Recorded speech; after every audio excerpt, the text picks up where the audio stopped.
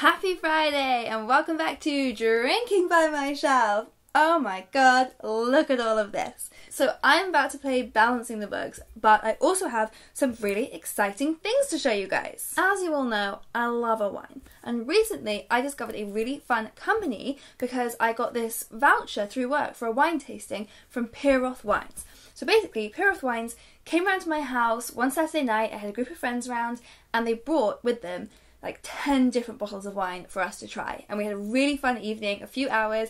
They advised us to have like cheese and biscuits ready and grapes and chocolate, and we just spent a few hours trying all of these different absolutely delicious wines. I'll put their website link in the description box below so you can click through and go and read all about them and check them out because they're really cool. And because I loved it so much, I thought you guys want to hear about it. So I called them up and said I had such a great time, I would really like to tell my audience about it, and so they very kindly sent me 5 vouchers that you guys could win. So I have a range of different vouchers here, and I will tell you at the end of this video how you can win them. But they vary from, some of them are for 6 people, some of them are for 4 people, some of them are valid anytime, and some of them are Monday to Thursday. So I will lay all of that out in the description box below so you know exactly what the prizes that I've got are and what the difference is between them all. But at the end of this video, keep watching and I will tell you how you can win these. And just in case I hadn't tried enough of their amazing wines, they sent me these 3 bottles. So during the course of this video, I'm going to try out all the different ones. I've got a red, a white, and a rosé. Yum!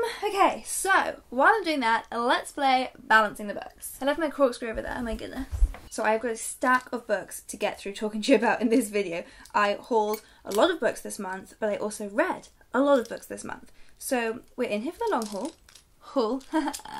Literally, get it? So let's start with the white wine while I tell you about all the books that I hauled. I'm not very good at using a corkscrew. I'm usually one of those classy screw top kind of bottle kind of gals.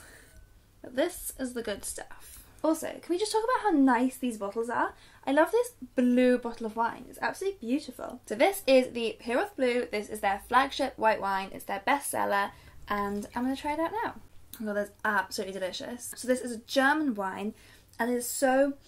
I don't like sweet wine, and this is amazing. So it's a dry wine, but it's got this like honeyish aftertaste. So it's still not sweet, but that adds, something amazing to it.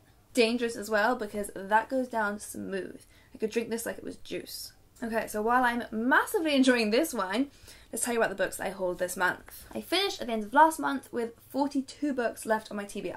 So the aim for Balancing the Books, if you're a newcomer, is to balance them. I have to end up this month having got as many books off my TBR as came on. So that number has to be 42 or lower, preferably. And I'm going to start with 2 books that I hauled that, amazingly, do not affect that total because... this is just me being frivolous with my money. These are books that I didn't really need to buy because I'd already read them, so they don't add to my TBR. But I bought Daisy Jones and the Six and The 7 Husbands of Evelyn Hugo. But yay me, that didn't add anything to my score. Come back wine, I miss you already. The next book that I bought is Convenience Store Woman by Sayaka Murata. I have read it, so it goes off my TBR. I literally just finished reading it on the train today. I really enjoyed it. I wouldn't say that I was blown away by it. I know a lot of people have been talking about this one, and I really did enjoy it. So it's a very short, very odd, quirky little story about a woman who works at a convenience store and basically just doesn't fit in with society's idea of what normal means. And that's what the book is about. It's about her questioning why there is such a strict idea of what normal is supposed to be and kind of showing the hypocrisy of it, because people find her really strange, but when you see everyone else through her eyes, they all seem equally strange. Like, just because she goes along with her logic for how life should be, why is her logic any different from other people's logic? So it was really good in that sense. It does really expose the fact that society is so arbitrary and so strict, like such a machine churning out like the same types of people and what we think people are supposed to be. So I really liked what it was doing. But it just didn't blow me away. Okay, then I hauled a whole bunch of horror books. So I've just filmed our horror video for Book Break. I'm also not going to go into too much detail on these books because I don't want to spoil the entire contents of our horror Book Break video. So I'll just show you the books that I got. The books that I hauled and then read, so they're going to instantly come on and off my TBR, are Pet Sematary by Stephen King. Really enjoyed this one. I've talked about it in another video. Nosferatu by Joe Hill. Joe Hill is actually Stephen King's son. White is for Witching by Helen Oyeyemi. This is my second Helen Oyeyemi that I've read this year. I read Gingerbread, and I've read this one. I've got another one waiting on my desk at work for me to read. This is a very odd, haunting book where the house is actually a character in the story fascinating stuff. I got The Voices by F.R. Tallis. Creepy, creepy, creepy one. That was the most explicitly like haunted house, ghosts, don't read it in the dark when you're alone one on this list. Bird Box. I finally read Bird Box. People have been talking about Bird Box on BookTube for years. And finally this one I borrowed from my line manager at work, Lovecraft Country. This is getting adapted into a TV show by Jordan Peele, so keep your eyes peeled for that one because I feel like it's going to be really good. I know that there was no detail at all in any of that, but that's because, as I said, I already did it and I don't want to distract from the book break video, so just go and watch it there. You'll find them all over there. I cannot tell you how much I'm enjoying this wine. But I'm still not done. I still kept buying books. Well, having said that, here's two that I didn't buy. I got them from work. But I got My House is Falling Down by Mary Loudon. So this is a novel that sounds really interesting and about the kind of things that I think about a lot anyway and question a lot anyway. So it's about infidelity, but in a relationship where nobody lies. So it's totally open at the fact that the wife has fallen in love with another man. Society kind of draws those lines for us rather than us in our individual relationships working those lines out. So it sounds like this book is going to be something that really explores those issues. And I also got Diary of a Somebody. So this is Brian Bilston, the Twitter poet. Look him up on Twitter. He's hilarious and powerful. He writes these really great poems all on Twitter and they're fab. This, though, is not a collection of poems. This is a novel about a character called Brian Bilston. So Brian Bilston is not his real name, it's the name that he uses for his poetry. And this is a novel about that persona, who is a poet. Sounds really fun. But the list goes on. I went on the BookTube meetup over the weekend and I bought both of Madeline Miller's books. So I actually set out just to buy Circe, but we went to Gaze the Word, best bookshop in the world, and they had Song of Achilles, and I've heard such amazing things about both of these books. I just couldn't decide which one to get, so I got them both. Really putting all my eggs in one basket. Let's hope that I love Madeline Miller as much as the rest of the world seems to. I'm really into the Greek mythology retellings at the moment. Whew, still not even done. At the BookTube meetup, Katie from Books and Things very kindly brought me some proofs from her work because I thought they sounded really great. So this is a thriller, this is The Dangerous Kind, and it says it's going to make me second guess everyone I meet, which sounds great, can't wait to be paranoid, but this is literally about like potentially dangerous people, so people who have not yet been convicted of any crime but whose behaviour gives reason to believe that they may be dangerous. Exciting! I love being scared of everyone. And then totally different, a lovely feminist dual timeline novel. I love those. This is The Woman in the Photograph by Stephanie Butland. And it's literally about a woman in a photograph. So a photograph that's at the centre of this feminist exhibition, and then at the same time you explore the timeline of who the woman in the photograph was. I cannot get enough of that kind of shit. Which means I am now on 48 books on my TBR.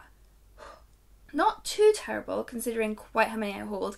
I have read a lot of them in the same month, which is good. Still quite high though, so let's see how many other books I managed to read that can get that number down. Before we move on though, it is time to taste the next wine. So my next wine is a rosé. This is the Piccolo Mini Rosé. This is an Italian wine. Yeah. Oh, I love rosé. That tastes like summer. Is it summer yet? Oh, I could drink buckets of that outside in the sun. Okay, so the books I've read other than all of those horror books that I've already told you about, starting with one more horror one. So this is another one that I read for book break, but I didn't haul it this month. I actually bought it at the beginning of this year and hadn't got around to it yet. But this is The Grown Up by Gillian Flynn. Finally read that one this month. It's tiny, it's just a novella, and it was fine. I enjoyed it. I really did enjoy it, and I've included it in the video because I definitely recommend it if you like Gillian Flynn. It's really short, it's something fun, it's a good story, but I absolutely loved Gone Girl and I loved Sharp Objects, and this one isn't as dark and twisted and clever as those, but this one's supernatural, which those don't have, so it's definitely really fun, and it's a fun open-ended story where you don't quite know who to believe or what's going to happen, and it's funny as well. It's a comedy horror, so a lot of the books I read this month left me properly really scared, and this isn't one that will actually scare you. It's just like a fun supernatural horror fun thing. One down. I read, and I don't have it here because I actually gave it to my dad, but I read 1,000 Ships by Natalie Haynes. Oh, my button's undone. How long's that been like that? What was I saying? Flustered now. 1,000 Ships. That was a retelling of the Iliad, basically, from the perspective of all of the women involved. That was the other one that I put in my March favourites video as a book that I absolutely loved this month. So go over to that video, I will link it in the description below for more details on that. If I shut my eyes while I drink this, I feel like I'm outside on a summer's day. A book that I read on NetGalley, so I don't have a physical copy, that is The Evidence Against You by Gillian McAllister. loved this one. So I have read all of Gillian McAllister's books like the second they came out. I think I've read all of them actually on NetGalley so far, and then I go back and buy the physical copies because I enjoyed them so much. And this one, Extra Fun, was set on the Isle of Wight where my parents live, so that was really cool. So the story, my goodness, is great. So it's about a woman, she's grown up now, but back when she was a teenager, her father was put in prison for murdering her mother. And her whole life, she's always just believed that's what happened, and it's this terrible tragedy in her past. But now, fast forward 18 years, he is out on good behaviour, on parole, and he comes to see her and says that he didn't do this. And she does not know what to think, because, as the title suggests, all of the evidence against him says that he did. And it's about her figuring out who to believe, what really happened, rebuilding this relationship with her father, who she had just written off without even questioning it, because I guess she just couldn't, like, she didn't have the emotional capacity to cope with there being doubt. And Gillian McAllister is really, really good at writing very believable, fleshed out characters. So I totally sympathise with her and empathise with her, even though I don't think that's how I would react. I mean, how can you know? You don't know how you'd react. But even though it wasn't how I think I would react, I still totally empathised with her, like, every step of the way. And it was great. I mean, so many twists and turns. Gillian McAllister, I think this is my favourite one of hers so far. And finally, the last book that I read this month, I finally read, having bought it like the day it came out last year, Ogre Enchanted by Gail Carson Levine. I read this one literally the day after I finally finished reading all of those horror books for book break, and I was like, I need something that's not going to give me nightmares. What is the opposite of horror? Ella Enchanted sequel. Or prequel, actually. So this is Ella Enchanted is my favourite book, my favourite childhood book. Talked about it a lot. I've got a whole video about it. Got 2 whole videos about it. I'll link to them both. And this book, Ogre Enchanted, came out last year and is set in the same world. But I did not love this book. In fact, I was very disappointed with this book. It was not as charming as Ella Enchanted, and it was not as feminist and subversive as Ella Enchanted. So Ella Enchanted, what I love about it is it takes the Cinderella story and totally flips it and totally makes it about her being empowered and finding her own way to defeat this spell. Whereas Ogre Enchanted, I felt like was just a classic fairy tale story. And a nice one. It wasn't that I had a problem with it, it didn't do anything in my mind to subvert the classic fairy tale story. Okay, so I'm going to open the final wine and do a bit of maths to figure out how I've done with balancing my books. So this one is the Chevalier de Bayard. This is a French wine, as you can probably guess from that name, and apparently also one of their absolute customer favourites. Let's just finish that rosé off. Oh, that is such a drinkable red. I'm not usually a massive red wine drinker. I like it a lot more than I used to. I go through phases with it, but white wine I just find a lot easier to drink. But actually this goes down a treat. It's light and it's fruity. Yeah, okay, that's 3 out of 3 successes. I'm glad I've got the rest of those bottles left to enjoy. But in terms of my balancing the books, I am now finishing on 44 books, which no one could call that balanced. I'm going to have to somehow get rid of 2 books from my TBR in order to balance that out. This is my least favourite part of the game, oh my goodness. My TBR shelf is up there. I'm just going to kneel on the sofa and have a look and see what I can get rid of. Okay. I've made my decisions. Gonna need some more wine to get me through this sad process of taking books off my TBR. Firstly, I have a book that I borrowed from my colleague almost a year ago, probably at this point, so I don't know if this is cheating, but I'm gonna give it back to him with the knowledge that maybe one day in the future I could borrow it again. But it's just, there's no point me clinging onto it when it may be months and months and months before I ever get to read it. That is 10 by Gretchen McNeil. So he lent me this one at the same time he lent me, what was it called? #Murder Trending, and it took me like 9 months to read Murder Trending, and then when I did I really enjoyed it. It was a really fun book.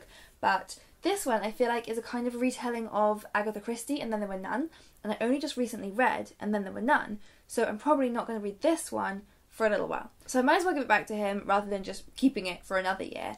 And maybe, Andy, please, you'll lend it to me again in the future when I'm ready for it. Other one that I picked is, this one does look great, it does look really, really good, but it also looks like it might be quite violent, and I'm not good at reading violent books. So that is The Dead Girls, which is based on this true story about basically these serial killer brothel owners.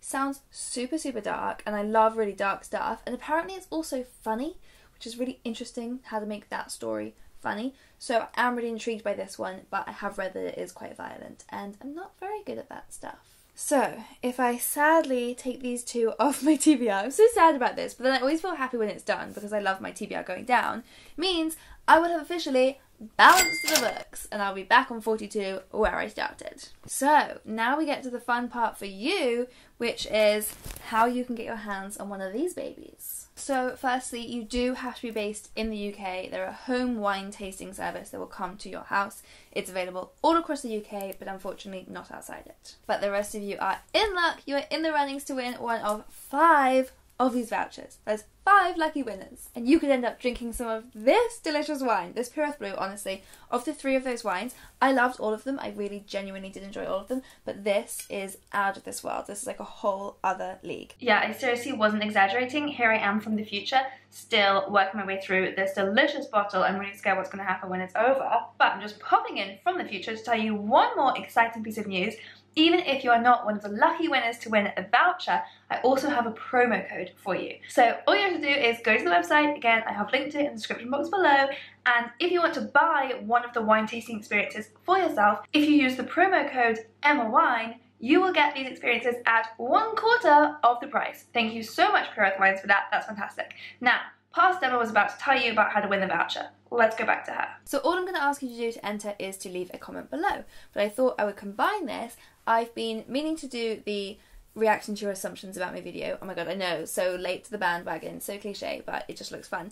And I did it on Instagram, and I've got some answers saved in my phone from there, or some assumptions rather, saved in my phone from there, so I thought I would get some more from here, and then I can put them all together. So, to be in the runnings, literally all you have to do is comment below with an assumption about me. If you're not in the UK, but you still want to put an assumption, do feel free to go ahead and do that. But unfortunately, I won't be able to send you one of these. I will then enter all of your names and draw them totally randomly out of like a computer generator. And I hope you win, whoever you are. It's genuinely such a fun experience. I could not have enjoyed my home wine tasting more. That's why I called them up to partner with them, because I genuinely really enjoyed it. So I genuinely wanted to share that with you guys. And as usual, do give this video a thumbs up if you liked it, and hit that subscribe button below for new videos every week. See you next time.